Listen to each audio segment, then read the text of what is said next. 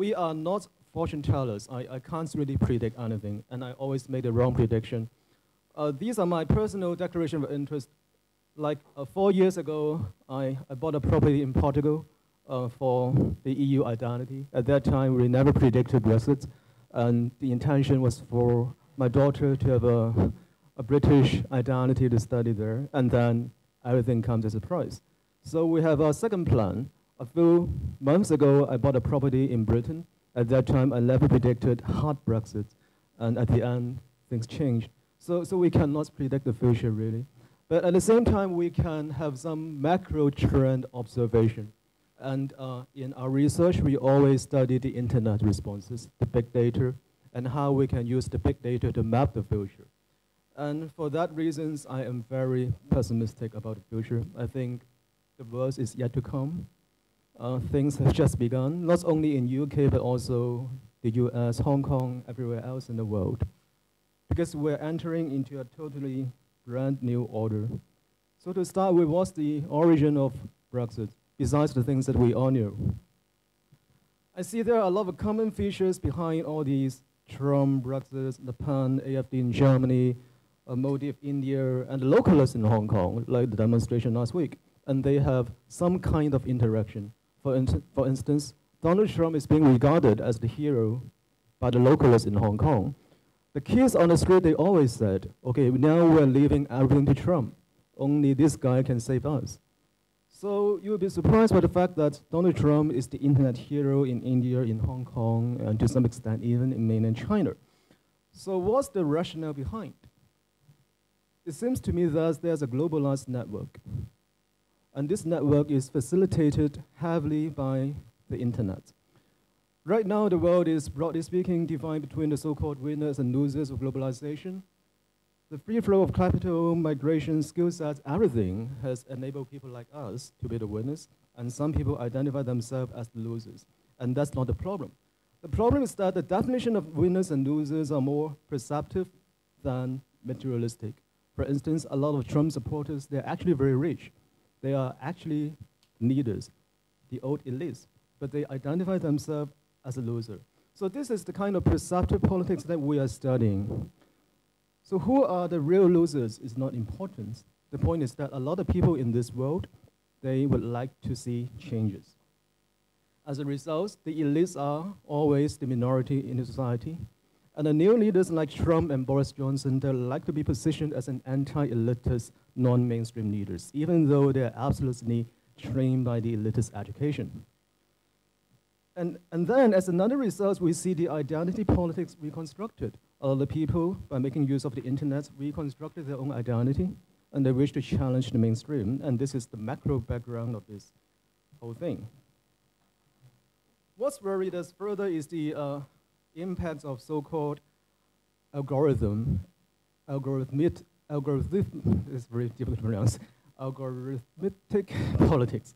So this algorithm thing is very tricky. Like when we're using Facebook, I'm a so-called key opinion leaders in Hong Kong. When we're using the Facebook, we're always being guided by the algorithm. We don't really have the choice. So you can either stick with the algo or you will be hidden by everyone. So this is the dichotomization that we are living in. The young netizens are heavily influenced by the algo. And right now, the old netizens, our parents, our grandparents, they're also being heavily influenced by that. Which means the world is being polarized. This is an example here. In the United States, 10 years ago, we see the entire political spectrum being dominated by the mainstream. But right now, it's extremely polarized. In the past, we respect the people situating in the middle. But right now, most politicians, they would like to stick with one side. So this is a structural change, and I see no solutions for the future to be different. These alternative viewpoints are being empowered by the internet.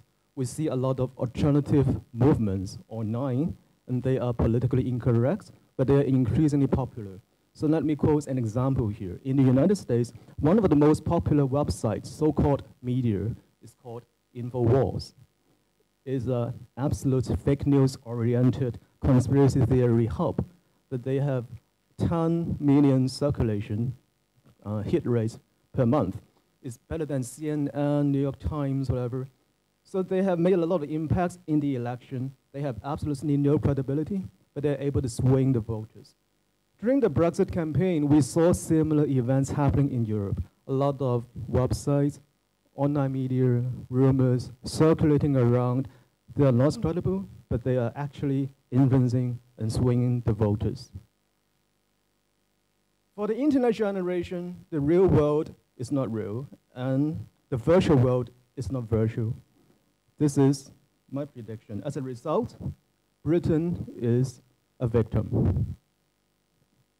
Of course, the entire impact would be relevant to everywhere in the world, but Britain is a particular victim because the original political system in Britain is designed for the typical elites.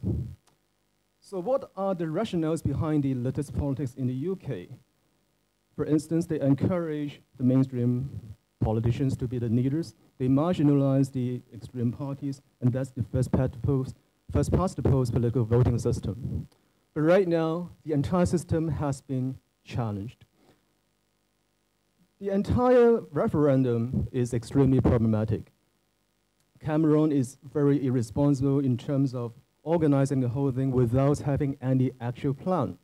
So what's the ground of that referendum is based on an act passed in the year of 2000, Political Parties, Elections, and Referendum Acts. But strictly speaking, the referendums are only consultative in nature, which means, according to the dogmatic understanding, in the UK, it's still ruled by the parliament. The sovereignty rests in the parliament, and this is only referencing the public opinions. However, Cameron had made a statement that he has to respect that decision, but he hasn't specified any details. Usually, a referendum elsewhere in the world, in France or Switzerland, anywhere else, that would be very complicated. A threshold, a firewall, a safety net, a lot of things to make things pass. But in the UK, we have none of that. So what's happened last time was that it's a simple majority vote, no second chance, full of fake news, no mechanism to guarantee that the information being circulated are accurate. This is very problematic. If that's a second referendum, I'm sure a lot of things has to be addressed, but no such mechanism. So this is, in my opinion, a very irresponsible behavior to make changes without a full plan. So damage has been done. What are the future? What makes things worse is that even though from the financial point of view, I think probably it's not a wise choice for the UK to offer that, but from the international point of view, a lot of countries have the vested interest to push forward the Brexit idea. For instance, we see a global support of this so-called alternative rights movements. In the United States, in Europe, a lot of people sharing similar ideology, they're actually working together to create a momentum, especially on the internet. The former strategist of Trump, Mr. Bannon, he has actually set up an office in Europe to support the right-wing parties over Europe. The ultimate goal, according to him, is to destroy the EU. And he is not alone. A lot of people, maybe they're speculating the interest, maybe they're for various ideological reasons, they are trying to work in this, as an alliance. We also have the Russian impacts, a lot of suspected Russian involvements on the internet. They would be more interested in weakening the EU and to have the role of London as the safe haven of the anti-Putin dissidents being changed. We see a potential plan of the Canadian, Australian, New Zealand international proposal that is supposed to be proceeded after the eventual completion of Brexit to rebuild a Commonwealth rights-oriented. We also have plans from India, even though the official stance of India was not to support Brexit, but according to a lot of Indian analysts, they also prefer to have this happening because they would win something as a result. So we also see a potential outcome of separatism if Brexit is confirmed. A second referendum in Scotland is highly likely, and probably that will result in the dissolution of the United Kingdom. So a lot of people, in short, have the incentive to see this tragedy to be proceeded. So how about China? This is my personal research. Officially speaking, China would like to engage the UK, and they have made a lot of efforts to engage the UK in this complicated moments during the Sino-US trade war.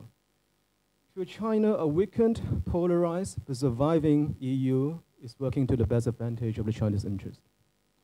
China had made successful engagement with Hungary, Greece, Italy, etc., and they somehow represent some kind of interest within the EU. So if Britain can join the path that is working to the Chinese advantage.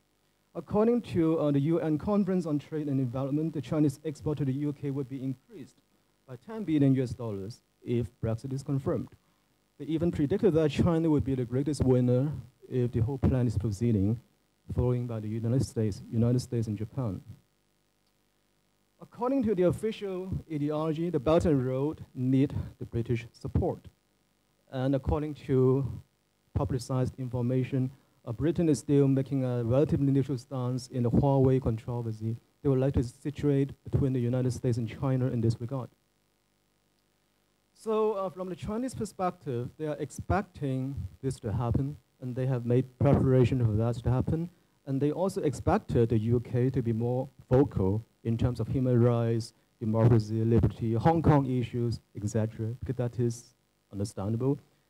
That is the exchange for the Chinese interest to be gained from Brexit.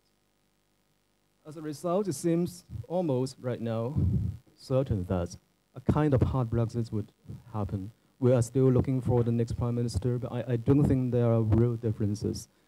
Supposedly, Jeremy Hunt is softer, but in reality, I don't think he really has an option. What's worrying us, as the traditional so-called elites, is that no matter who is the next prime minister, the British system seems to be destroyed forever. Things will be changed. So these are the updated quotes from Britain. First of all, a lot of conservative members, new members, are actually the members of the newly formed Brexit Party by Nigel Farage. So they do have a voice. They do have the ability to swing the final outcome. And secondly, according to the latest poll, the Conservatives and the Labour, they are very unpopular. They only rank the third and the fourth. So right now, according to that poll, YouGov, the Lib Dems are the most popular party, followed by, to our surprise, the Brexit Party, formed by Nigel Farage. So this is a very, very different situation that we are facing. All the traditional mainstream parties are losing credibility, and the people are opting for something that they are absolutely having no ideas about. So these two figures are particularly alarming. So let's look at the left-hand one. 46% of the Tory members would be happy if Nigel Farage became the leader of their party. That is unprecedented.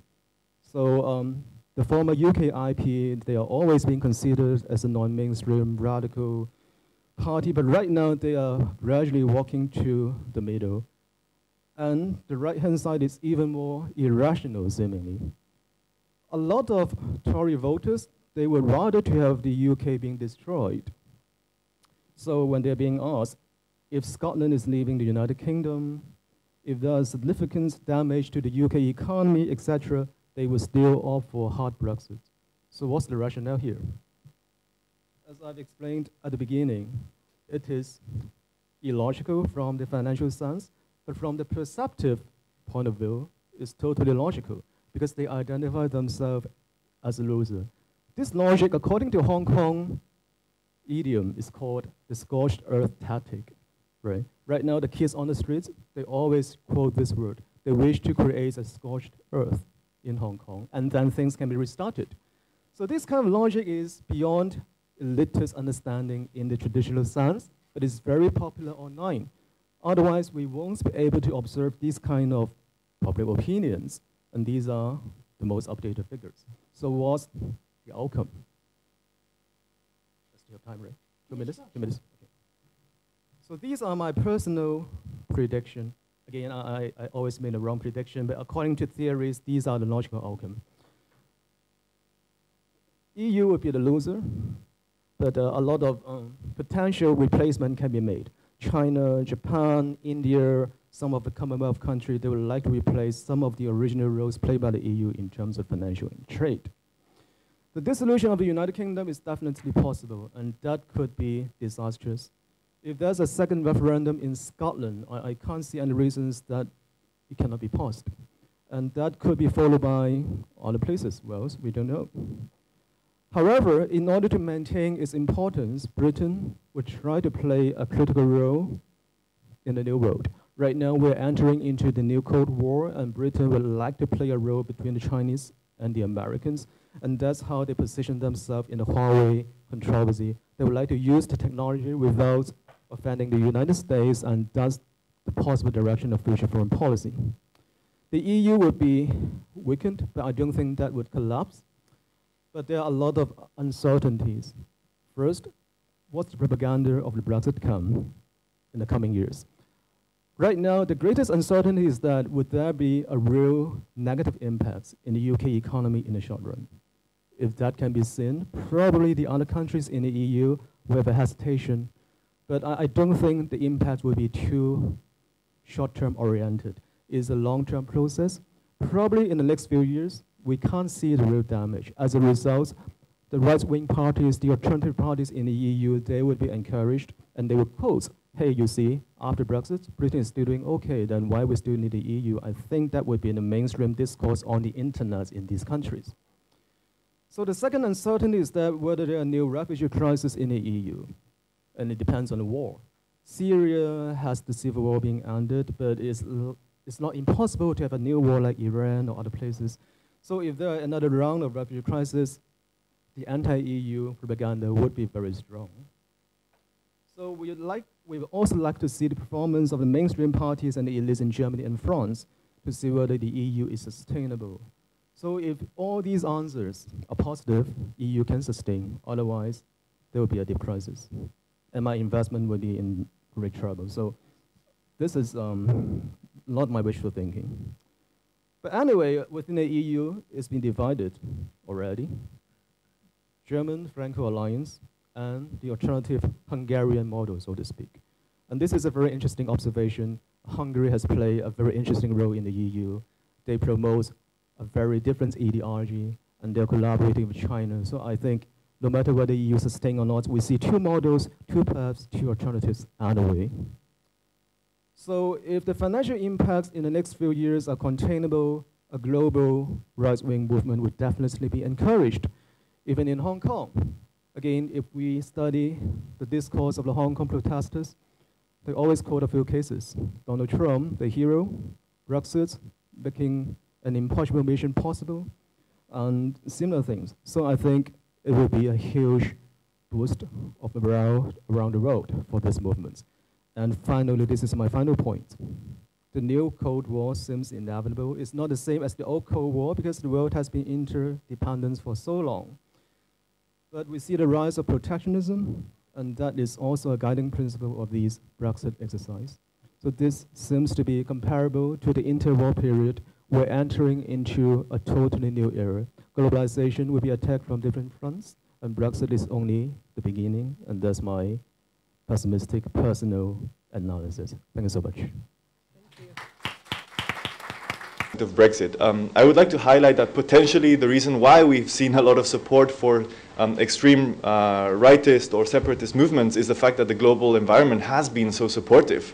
So a lot of people have not yet felt the full impact of the black swan scenarios like Brexit and the election of Trump. Trump is arguably capitalizing on a wave that was started by the Obama administration. By the way, Trump did not come up with protectionism. The Obama administration implemented a lot more protectionist measures than Trump. It's just that they use more advanced measures than tariffs. Tariffs are something out of the 60s that Trump can sort of use at a whim, and they make a lot of noise. But the Obama administration was by no means liberal in that sense. Like it's something that's been happening for many years.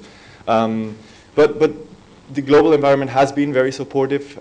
In particular, in 2017 and 2018, we've seen a lot of growth from emerging markets and advanced markets and the Eurozone, and that's helped to shield the negative impact that Brexit has had on the UK economy. Going forwards, of course, as you'll see, in 2019, we do expect that to come down slightly, so we have a reversal of conditions. So you have downside pressure stemming from Brexit, and you also have a slowing world and a slowing global trade and global economy. So it will magnify the negative impact of Brexit, and potentially that might lead to a shift in perceptions that Professor Shen was discussing in his presentation.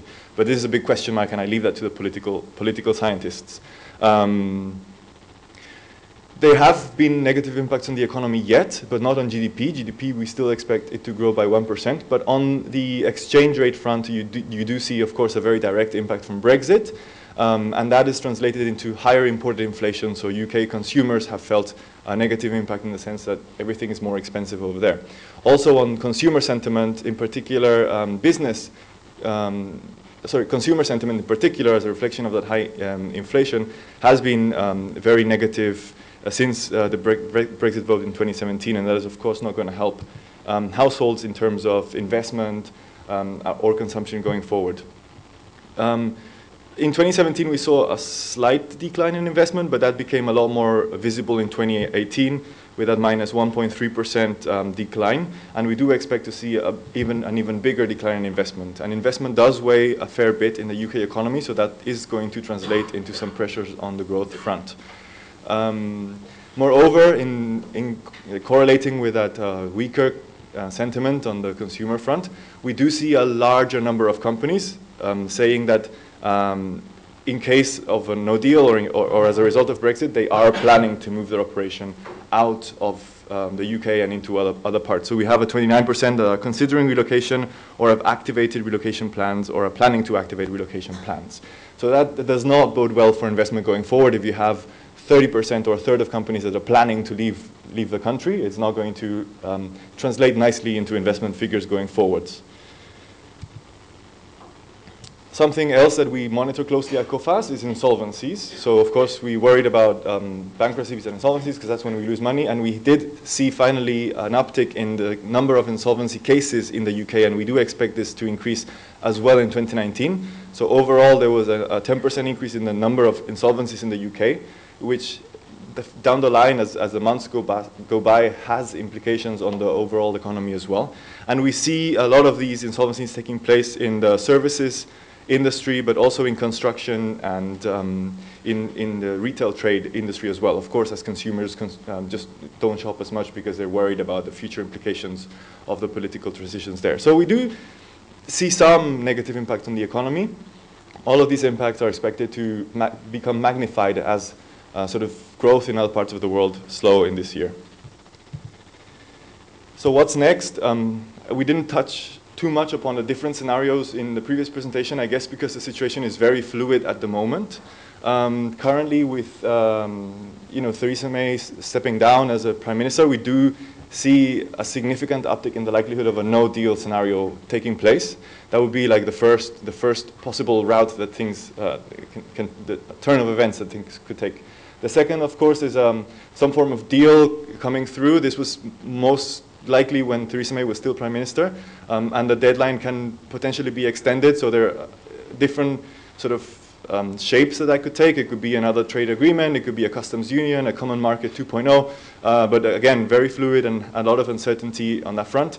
And the third scenario is, of course, that say something happens, they try to push a hard Brexit scenario, there's Labour pushes for a no confidence vote, the Prime Minister has to step down, and then you have another election. So that's another scenario, a general election and potentially a second referendum. But as we go through the three scenarios, you'll see that this is almost a Pandora box, and the outcome is highly uncertain. So it's unlikely that this would be the preferred outcome. So going on to the first scenario, which has become a lot more likely now with with Johnson heading the polls.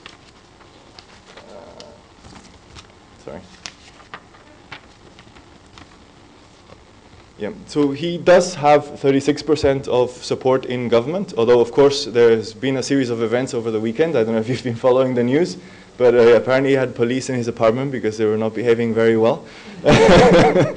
That could...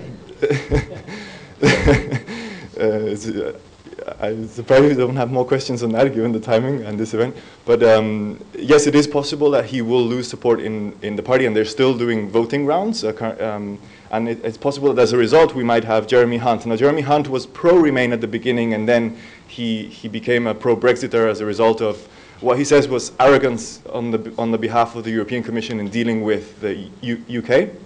But of course, if he does become the next Prime Minister, it is possible that he could default back to his pro-Remain stance, or it would definitely be a more nuanced approach than Boris Johnson's approach. His sort of winning card right now is that he's pushing for a deal, for a Brexit scenario, whether they have a deal or not.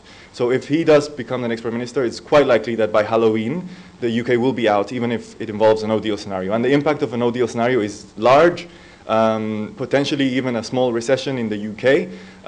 We look at sectors as well, and I think that's interesting for our clients to understand sort of who is going to be affected the most. Here we have the agri-food sector with average tariff levels of 26% for non-EU agricultural companies that export to the EU, and 70% of UK's agri-food trade is EU-based, so that's going to be a big impact there. Automotive, because that supply chain is heavily globalized, and a lot of the upstream suppliers are based in Eastern Europe. Construction, of course, we've already seen a big decline in investment there, and that could be magnified as a result of uncertainty surrounding a no trade deal. Retail, where we've seen a decline in consumption as well, it doesn't bode well for that sector.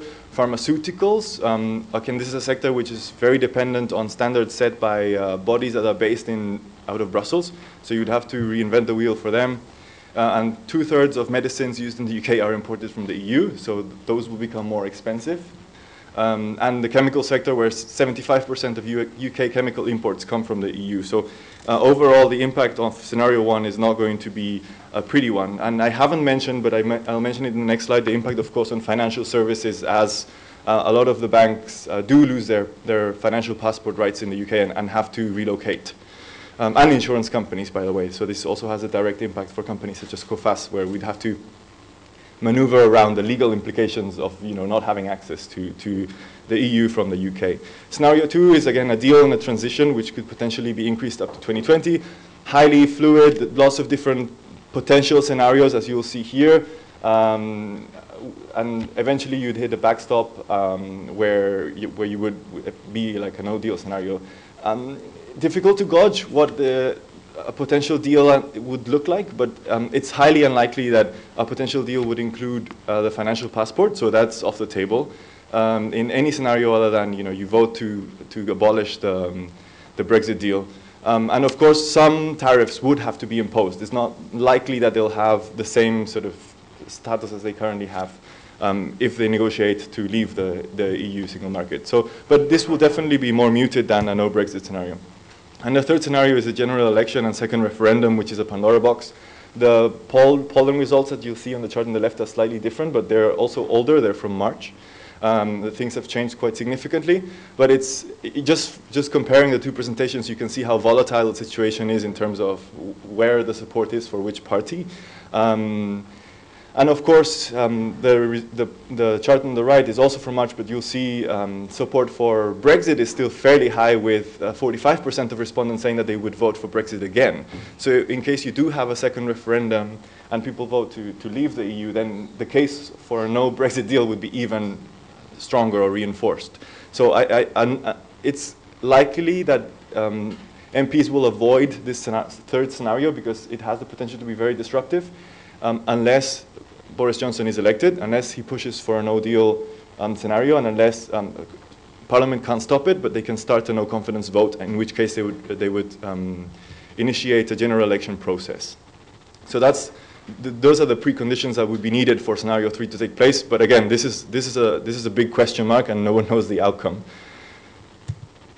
In terms of the impact on Asia, we'll look at the trade channel first, because that is the biggest impact. A lot of times people like to quote the biggest exporting countries, and of course China, Japan, and India head that list, with almost 9% of the UK's total imports coming from China.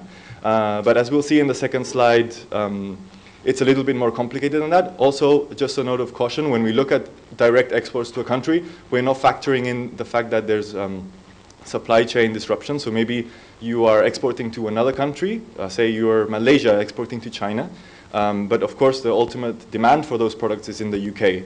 And so it doesn't, if you just look at trade figures, it doesn't reflect that, but you would see a decline in demand from China as a result of this, as a result of a slowdown in the UK, just because they wouldn't be as much demand for Chinese goods there, and Malaysia would be hit, even though it doesn't appear on this list.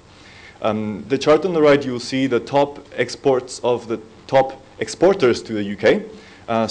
It gives you an idea of the sort of goods and the sort of companies that will feel the squeeze of a no-Brexit deal, of a decline in UK activity the most. And it's not surprised that we see electronics, machinery, apparel and footwear, a big sector. Auto parts, again, a supply chain that's highly globalized, furniture and toys. So these are the companies that will experience a decline in exports from the UK the most. But there's an indirect aspect of this, which is if in case there's a no deal scenario, the UK administration will be very, very busy negotiating some form of solution or deal with the EU. They might not have time for a significant number of months to actually deal with Cambodia or Vietnam, or actually figure out another tariff agreement with a lot of these countries, because currently the EU tariffs apply. If the UK leaves, they have to decide what tariff level they apply on imports from Vietnam, China and the like. And it might not take place right away because they might be more busy with the EU in the short term. So there might be an interim period of 6 months where you cannot export anything to the UK if you are a Vietnamese apparel exporter. So that potentially impact could be much higher. But of course, we never like to talk just about trade. We need to contextualize it in terms of the size of the different economies. And it actually shows a very, very different picture to what you see here. So here you see China as the country that will feel the impact the most. But in terms of exports to the UK as a percentage of GDP, China does not head the list. In fact, it's not even top 10.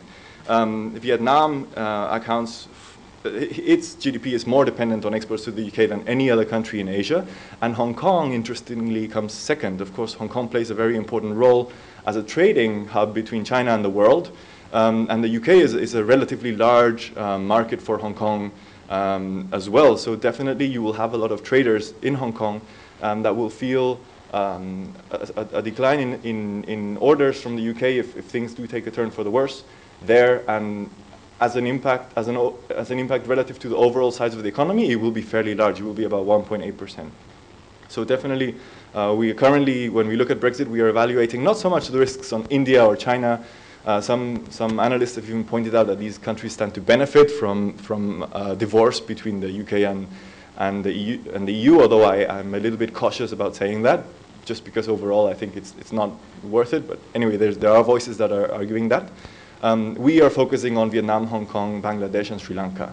These are the countries that will be impacted the most, in particular if you are an apparel exporter to the UK, or an electronics or a toy exporter to the UK, a toy being a big sector for Hong Kong as well. So those are the countries that will struggle the most.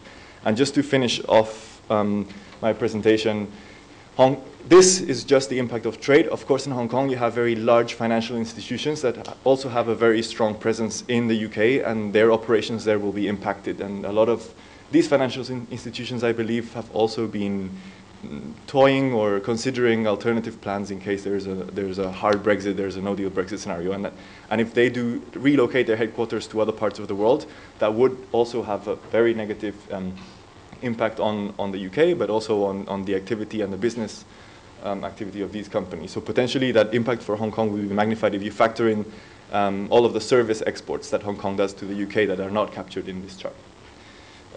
That's it from me. Thanks so much.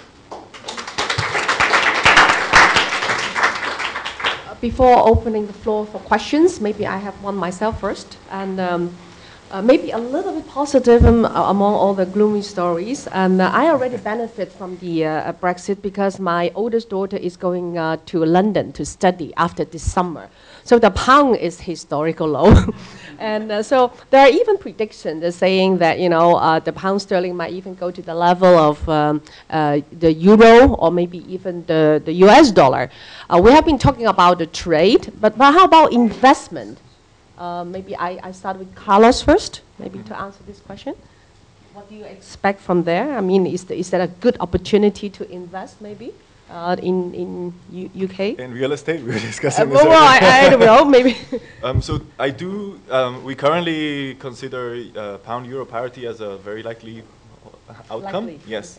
Okay. In the case that there's a hard Brexit, definitely that would trigger like a heavier depreciating cycle for the pound. Okay. And that might make certain types of investments attractive, especially if you are exposed to the US dollar or you're in Hong Kong and you're not subject to depreciatory pressures as much as potentially you would be if you're in the UK.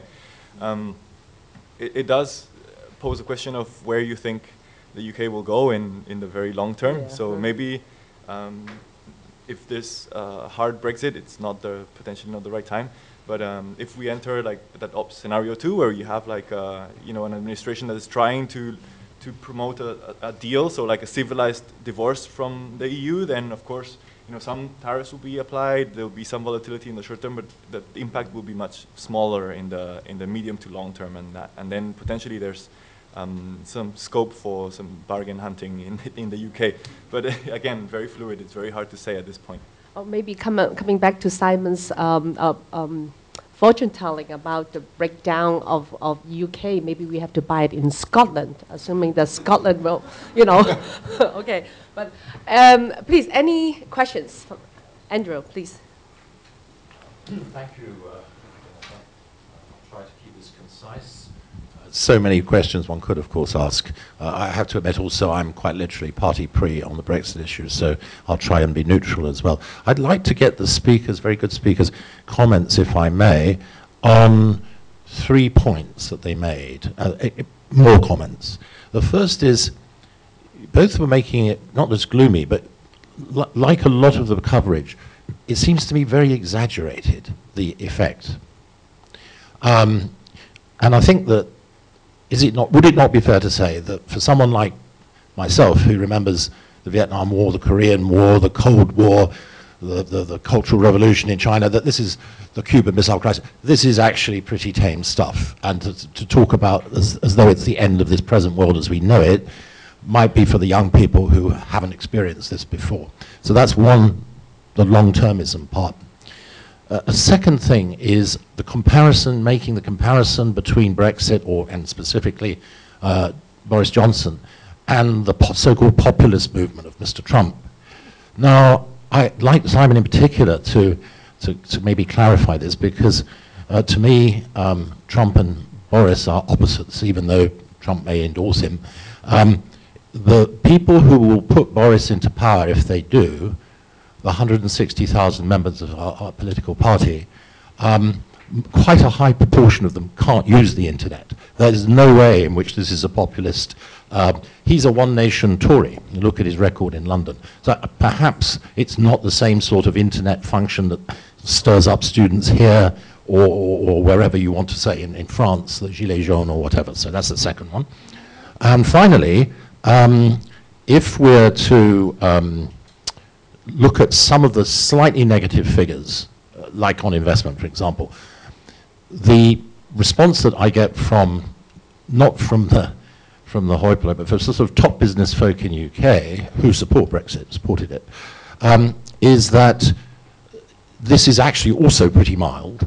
If it had been as bad as people were saying it was going to be, you'd see a lot more than a little bit of fall off in the property market or in foreign investment. And to the extent that we are seeing negative factors, they don't blame the Brexit thing. They blame the bad way in which it's been handled by May. And secondly, they blame the fear, which is tangible, of Jeremy Corbyn being the next substantive ruler of the country. That, to me, accounts for a lot of the financial negatives. But so those are 3 points. Sorry, I was a bit long-winded than I intended to be. But if you have comments on all or any of them, I'd be very interested. Thank you. Can we start with the economics? I'll leave the political ones to you. So on the economic point, first of all, to clarify that drop in investment is not foreign investment. It's includes foreign and domestic investment. And so yes, you know, media is media, and they have to make headlines. So some of the coverage has been exaggerated. I think there's an important question of opportunity cost. So had Brexit not taken place, where would the UK be now compared to where it is? As we've seen, the external environment has been supportive. So I do think that the GDP figures, the sort of macro indicators are going to start edging down a little bit more quickly going forwards, and potentially that will also change the perception of a lot of people that voted pro-Brexit in terms of, oh, we didn't expect this was going to be so large. But yes, the reality is that GDP is still growing at 1%, so it's not like growth fell off a cliff. The main problem is uncertainty, and that's also one of the main factors that's dragging on investment. So the faster that they can figure out a plan, of course, everyone wants, at this point, because you don't know what will happen in case of a second referendum, if you can at least push for a civilized divorce, where there's less uncertainty for businesses. Everyone has contingency plans, they know how much it's going to cost, and then they can plan accordingly. The impact on the overall economy will be much lower than, if you have a no Brexit deal and in October suddenly everyone has to figure things out overnight. I was doing a similar speech on a different topic. Brexit came up in France, and we had industry representatives, and one of the gentlemen in the room was from a very large company that manufactures soft drinks. And they mentioned that they've been told by the government that they have to increase inventories just in case. This was right before the previous deadline. In case of a no Brexit deal, you need to have enough soda on your shelves to sort of like help you to survive through the sort of few weeks of uncertainty, a few months of uncertainty. The problem is you can't just build a new like storage facility overnight. So even if you max up your existing capacity, like there will still be shortages of certain products on the shelves of the UK. So I think it's more like this uncertainty and this risk of there being a hard Brexit that is what is worrying investors. If it's managed well, I think that the overall implication on the economy will be lesser. But could the UK be even better in the absence of all of this uncertainty and this divorce? That is a question. It's not so much that the UK is going to stop being relevant, or growth is going to fall off a cliff. Impact will be higher in case of a hard Brexit. It's not. It's potentially manageable, but the UK could have potentially grown much faster if none of this had happened in the first place. That's the big question mark.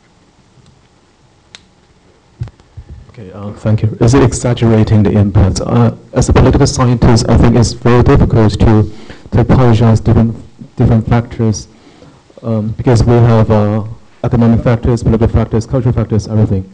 The fact is that the economy is doing so well, so we can't really tell what's the actual impact of Brexit, and that's the biggest problem. A lot of people assume that it's going okay because they can't taste the difference.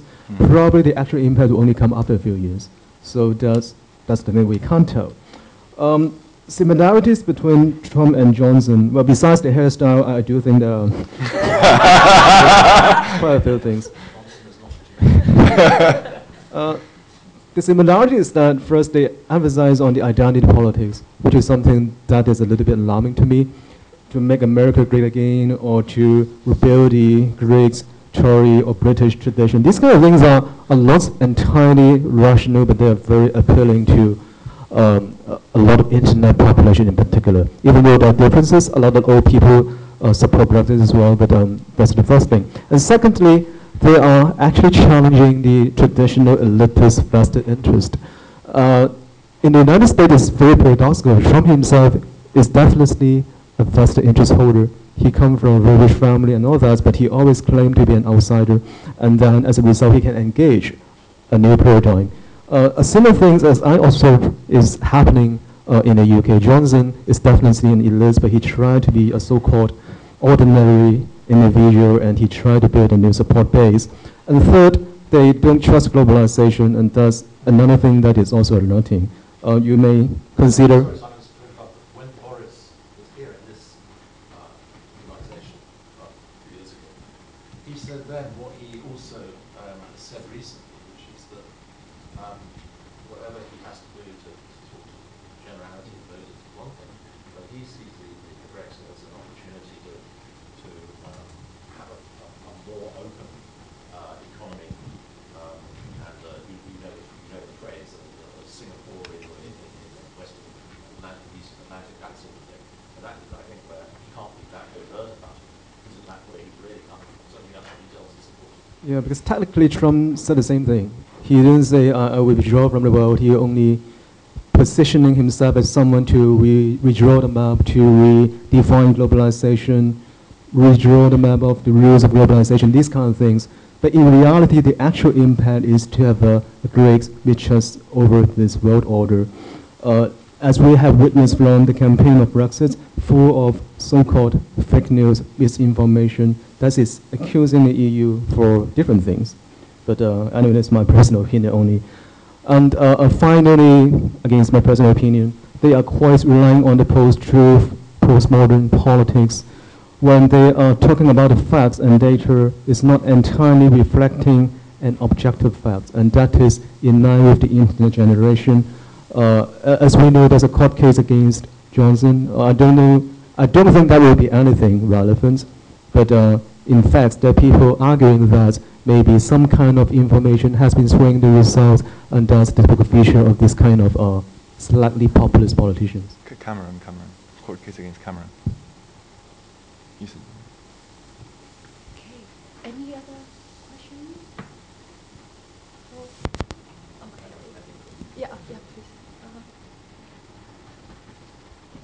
I have a quick general question. This is probably more related to economics, so I address to Mr. Casanova. Thanks. I read if I read your numbers correctly, 75%, up to 75% of medicine is imported from Europe into UK, and substantial amount of chemicals products is imported from Europe to UK. And basically, the supply chain for automobiles is basically UK and Europe is interlinked, one reflection the other. So if UK doesn't stay in the status quo, say go for a hard Brexit, because I look at your voting charts, it's like 50-50s, okay? It's like a swing vote with 5% margin. So if UK decided to go for a hard Brexit, and because Europe and UK is basically mirror image of one another in terms of the supply chain. So it will affect badly on all the investment coming from Asia, especially hit very bad on ASEAN countries like Vietnam, Bangladesh, because they're high in garments, Hong Kong especially because they're high in electronics and toys, and to a large extent China. So I'd like your take on this. Yeah, so of course, first of all, there's been a lot of misinformation. I don't necessarily think it's deliberate, but we do live in a post-truth world where there's a lot of information, and it's hard to validate if it's true or false. So I think that the deal's been sold as like nothing will happen by some people, not everybody, but there's areas of the electorate that believe that no tariffs will be applied in case of a hard Brexit, because it's in Europe's self-interest not to apply tariffs, or because they'll make an exception for the UK in lieu of a deal. I think that's not possible. So the first thing is, you're not part of the EU. The same tariffs that are applied to China are applied to you. It's like that's just how law works. So the first impact will be that, of course, on the export front, anything that they're exporting to the EU will be more expensive for the EU suppliers. So for the EU buyers. So these buyers might shift to, if it costs cheaper from China, because now the same UK product is subject to a 25% tariff, then they will shift suppliers to somewhere else. So a lot of these companies will feel the squeeze. Of course, the UK can choose not to impose tariffs on European imports if they're highly dependent on these European imports, such as pharmaceuticals. But it is expected that a hard Brexit would trigger a cycle, the depreciatory cycle of the pound, in which case it will, in any case, become more expensive for the UK to import critical medicines from the European market, et cetera, et cetera. So, they can choose not to impose tariffs on things that they are very dependent on the EU, but just purely on a depreciatory front, it will be more expensive for them to import this sort of good. And of course, on the auto supply chain is a very specific example, because it's so fragmented. So you'll have factories in Poland that are manufacturing small components that then are exported to the UK, that get assembled into engines that get exported to Germany and are put into cars, etc. So of course, this supply chain is is going to be disrupted, and so as a result, a lot of these companies will just go bankrupt, or will have to relocate elsewhere if they want to continue to benefit from that single market access and the low tariff. So this is something that is unavoidable, regardless of what happens as a result of the latest political shifts in the country. Any more questions? Yes, please. I want to pick up the questions about Donald Trump and Boris Johnson. Yeah, I want to understand further, this kind of, just now, I think Dr. Shen mentioned this is outside the elite systems. Okay, so I want to understand the extent of this kind of outside the elite system coming to the, political world, how it will spread out, how, is there a trend to other countries as well, not just US or UK? As mentioned, the overall trend is a polarization or dichotomization in the whole world. The structural reason is that in the past we treasure the middle ground as the communicator, like in Hong Kong. Well, like one country, two system is an elitist consensus, right? But if it's being voted, probably the outcome will be very polarized. Right now, the internet has facilitated all kinds of opinions to be voiced out. In the past, they probably don't have the chance. So let's take the States, for example. A lot of politically incorrect ideas are being spread, and they're impossible to spread before the internet. I studied at Yale. The first lesson that I had was a full list of politically incorrect language that we cannot touch. And right now, the internet is full of this language. So the internet as a vehicle has facilitated polarization, and that's point one. And secondly, algorithm. You are only able to see something that you would like to see, and that is the internet. Facebook, Instagram, Telegram, everything. So this is an analogy. Maybe originally you're only slightly pro-Tory, pro-Trump, pro-Republican, but after using the internet for 5 years, you will be a hardcore supporter because you're only able to see the things that are supporting him. So this is the so-called impact of algorithm. As a result, we see the strengthening of the two poles and the weakening of the two in the middle. It's not only the States or Britain, as mentioned, Hong Kong witnessed the same. In the past, we respect those business leaders like the gentleman here.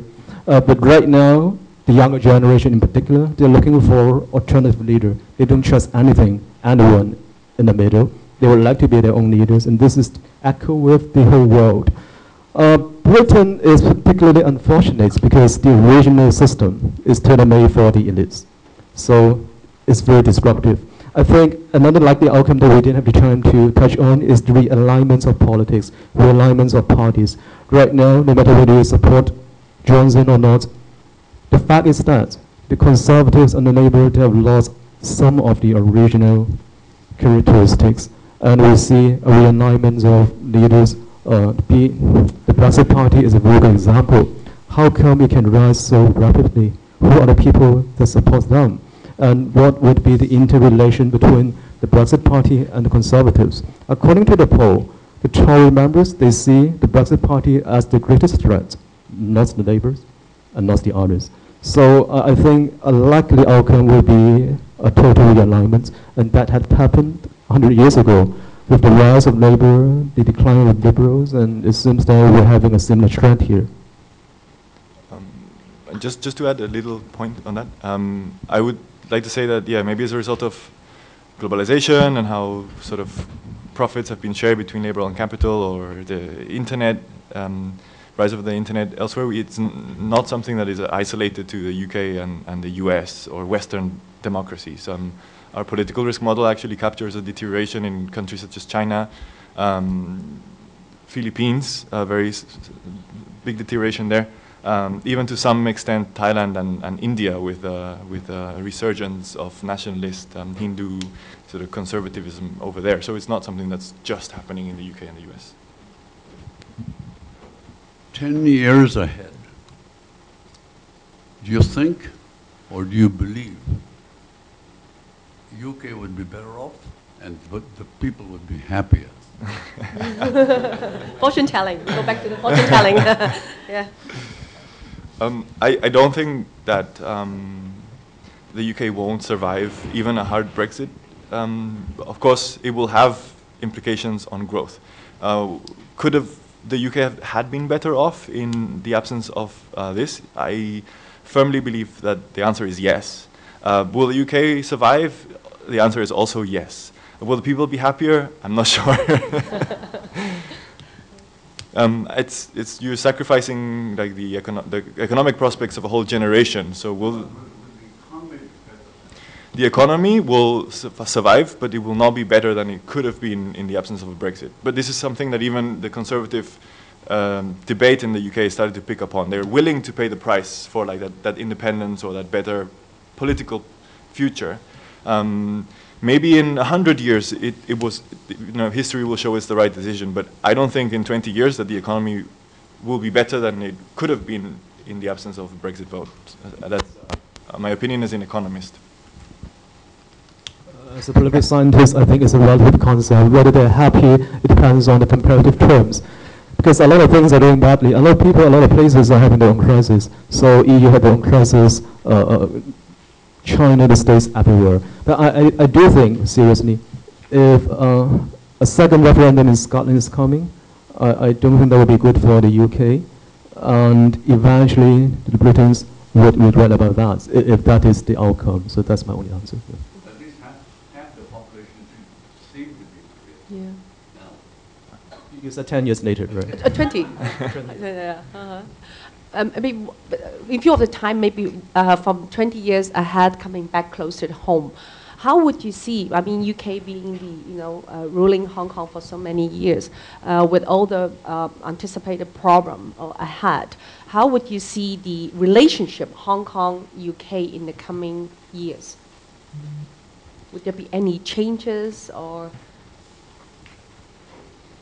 Because the Hong Kong people tend to be kind of thinking, particularly with what recently happening in Hong Kong, tend to the kind of the good old days in bracket. Okay, would you saying that will that give any change on that? It won't upload on the YouTube, right? Yes. Yes. It's on the record. We can carve out this part. I guess. No, I mean, I think history is history, right? The UK had the chance to offer Hong Kong a more democratic system, and they didn't, like way before 1997. So I think it's a little bit unfair when you have like a very emotional debate taking place right now, and people sort of say that they miss the good old days. I think it's a little bit unfair because you forget the broader context. But will the UK change its sort of relationship with Hong Kong as a result of ongoing negotiations? I think that would also be a little bit far-fetched. I mean, this is still a global financial center. It will remain a global financial center insofar as the Chinese capital account is not open. China needs Hong Kong as much as Hong Kong needs China in many ways. And so there are vested business interests to maintain good ties with Hong Kong. And so I think that wouldn't change as a result. You know what I think? 10 years from now? Yes. UK will survive. And maybe the younger generation will be happy. They have to I mean, the UK will survive, but there will be an increase in unemployment.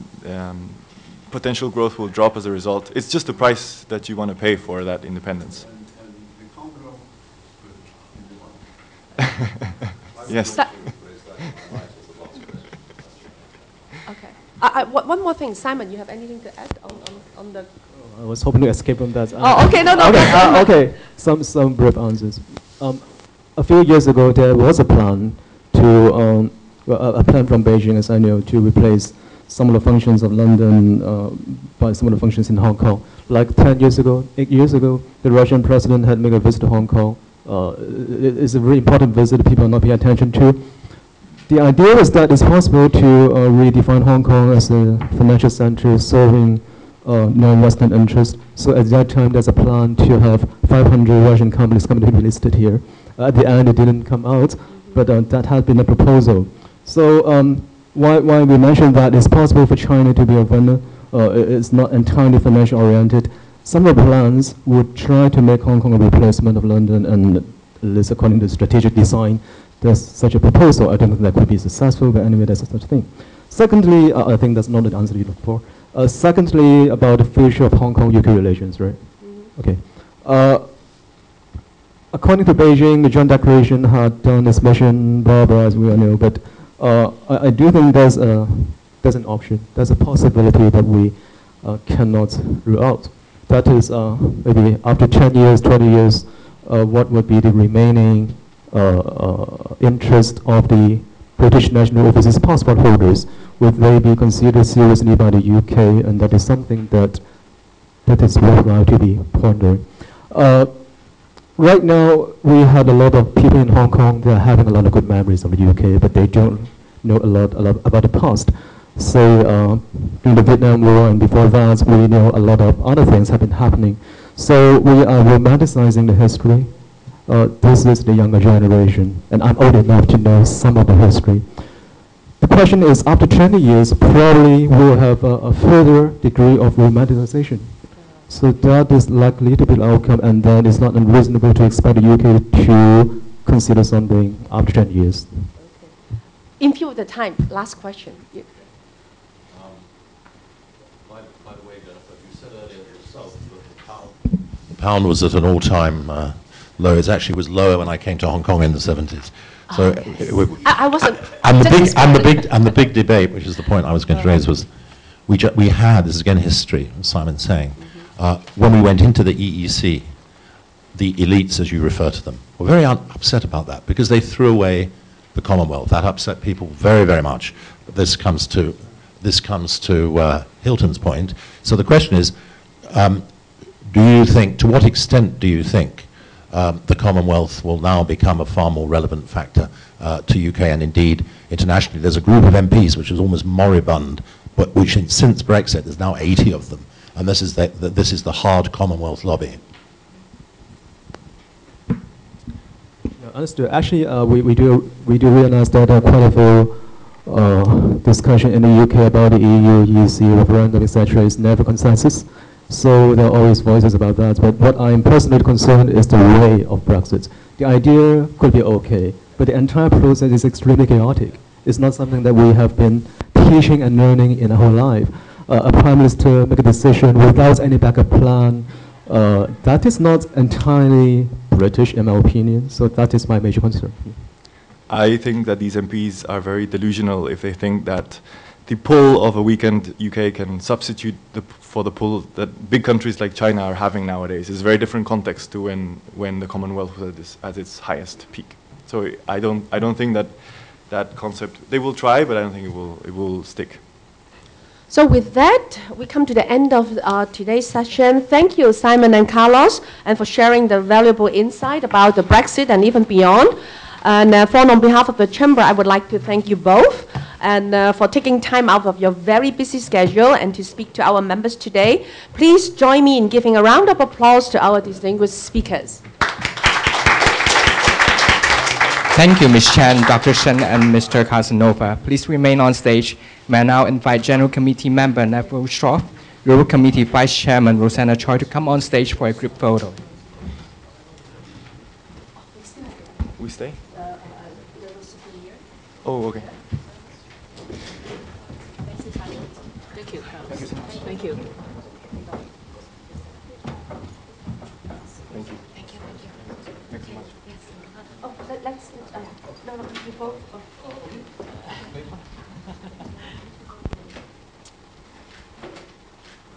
Thank you. Thank you. Thank you so much. Ladies and gentlemen, thank you very much for joining us this afternoon. Hi, thanks.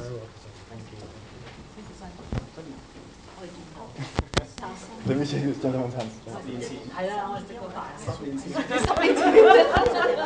Yes, it's not a problem. So, thank you. I think we might have coincided at some point.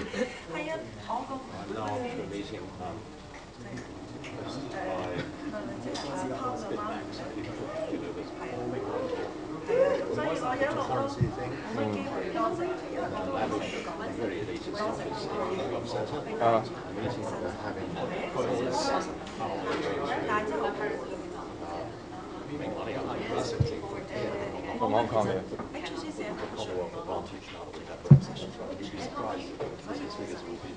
Okay, well, we'll wait and see. I mean, this is the logical thing to do if you don't have access